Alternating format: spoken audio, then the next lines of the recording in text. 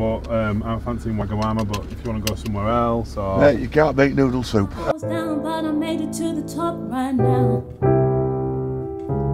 And I can pull a couple grand out my pocket right now. And yeah, I'm so fly, I'm flyer than a rocket right now. And all the games you play never stop right now.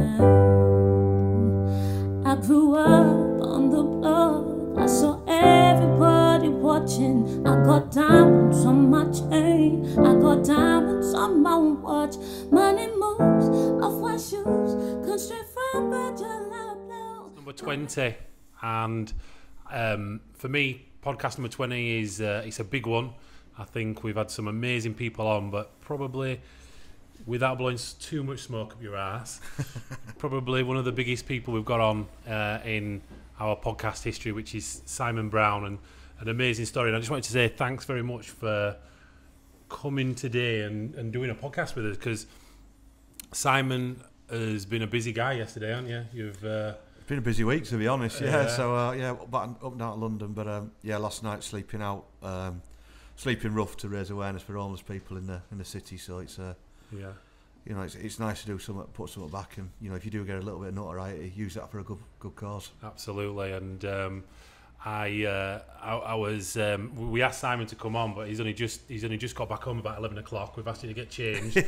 We've took him to Wagamama's, didn't we? So we had an experience there, and I'm really excited to hear your story. We've put a few posts on Facebook lately as well, and just been a really good response. But it'd be just really good for me to just really start your story, maybe from when you left school and maybe perhaps join the army. I think if we start from around that kind of time, that'd be a really good start for me, really, Simon.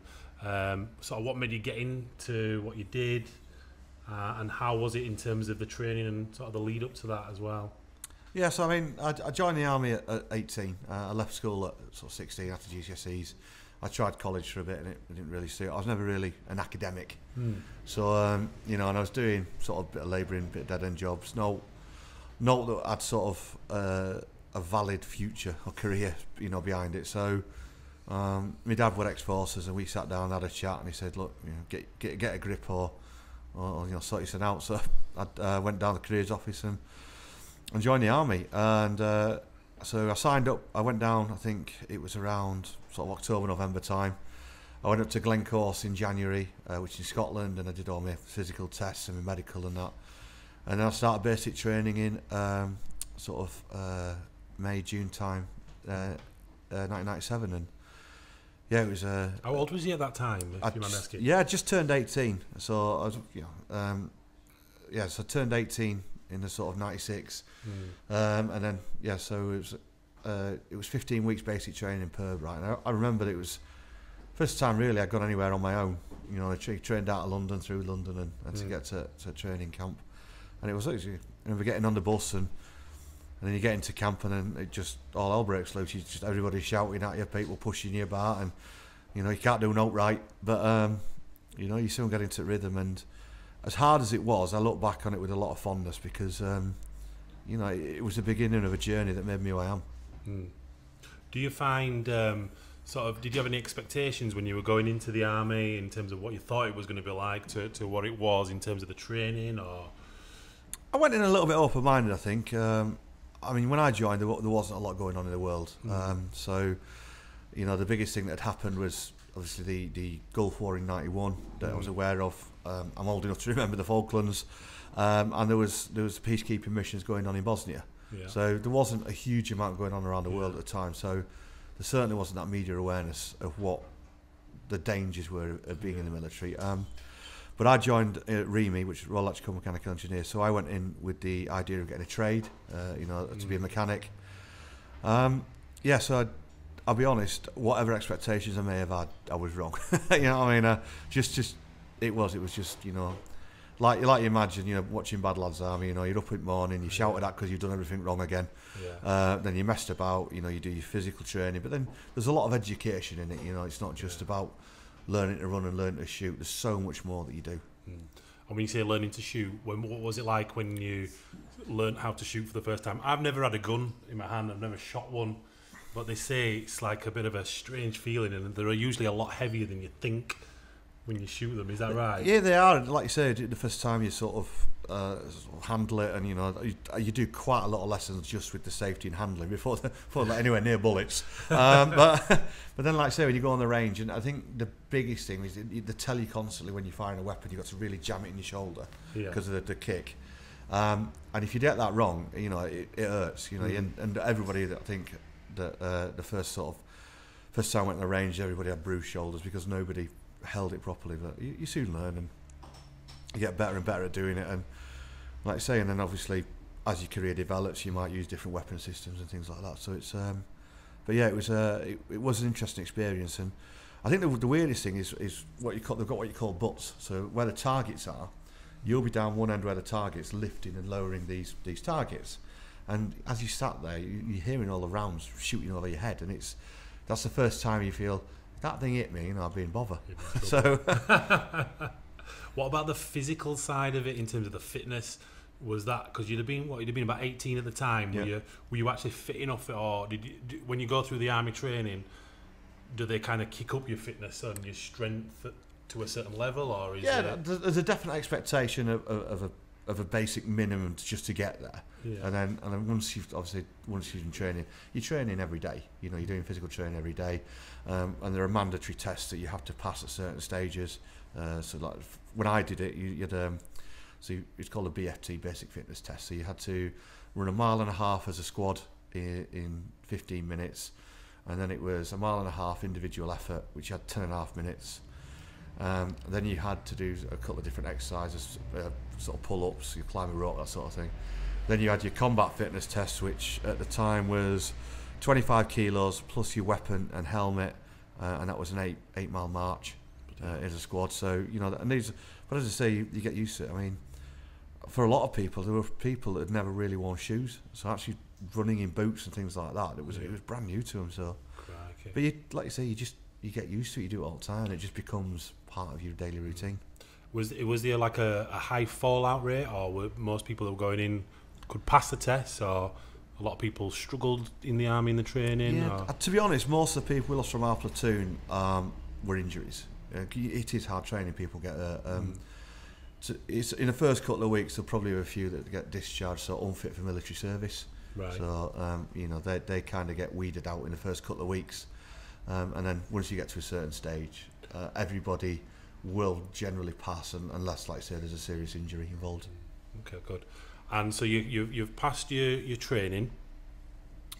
What was next then for Simon Brown? Was you posted out, or? So then I went to a place called Borden in Hampshire, not too far from Guildford, and that's where I did my trade training. So I learned to be a mechanic. I did City and Guilds in mechanical engineering.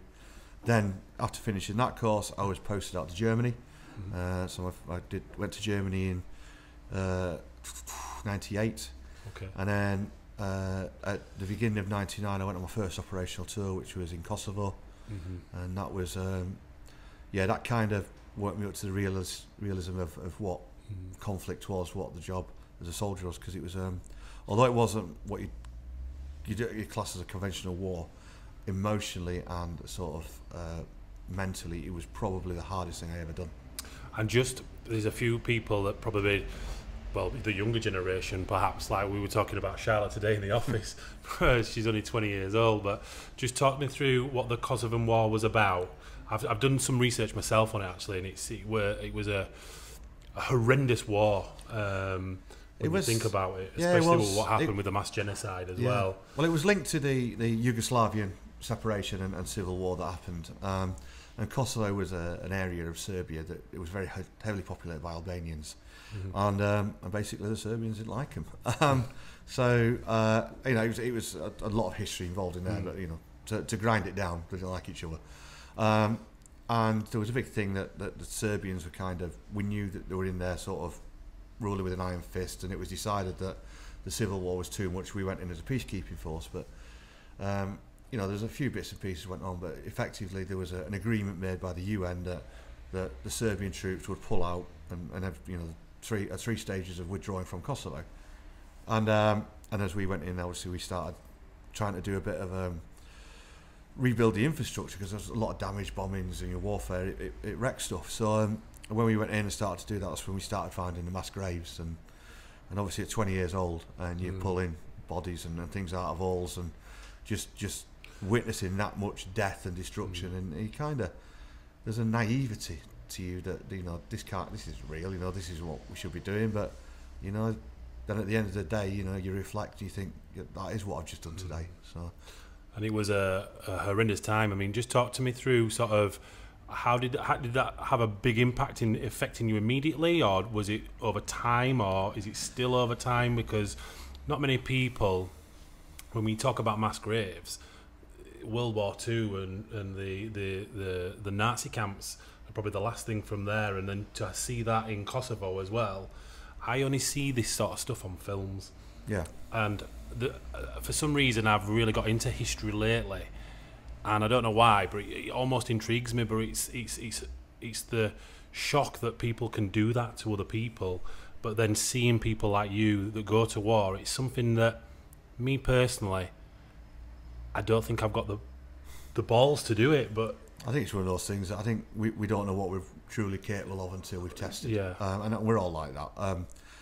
But yeah, see, when like say, you've got to imagine it's all encompassing. Like say, you see it on the movie, it's just visual images with some music, you know, to set the mood. But it's everything. The air is tacky.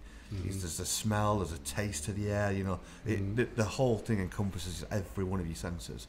And like I say, a lasting legacy of it. At the time, you're kind of just getting on with it. You put it to the back of your head a bit, and then when you come back and you start thinking about it, and then the nightmares happen, and so you turn to drink. You think, we can't sleep very well, so I'll have a few drinks, and then you eventually learn to bury it. When unfortunately, you know, when you start burying stuff and not talking about it, it will come back later and kick you in the ass. So, and that's when I had the PTSD stuff that I've got now is linked back to then, and not dealing with it at the time. So it was strange, because when I remember coming home, so it was 6-7 months out there, and I came back home, and we think we're quite important in the world, and especially in our own little world. We think we're quite central to what goes on, and it was really strange that I came back, and after being in that horrific sort of situation for 6 months, and I came back and the world had quite happily moved on without me.